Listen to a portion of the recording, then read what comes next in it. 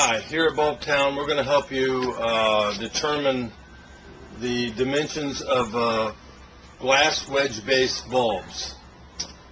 Glass wedge base bulbs are indicated, the diameters are indicated by a T number.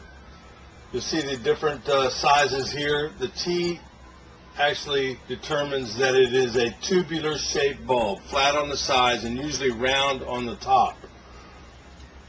The smallest size usually is a T1.5. Now the T again is tubular shape. The 1.5 denotes the dimension in eighths of an inch.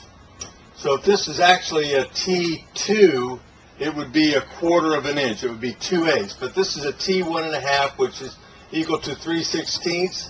A T1 3/4 is equal to a 7/32 inch of an inch. T 1/4 is 9/32. A T 2 3/4 is equivalent to 11/32 of an inch. A T 3 1/4 is 13/32. A T5 is equivalent to 5/8 of an inch. As you see, that's a whole number, so it's actually 5/8. So a T6 would be 3/4 of an inch. Again, this is a glass wedge base bulb.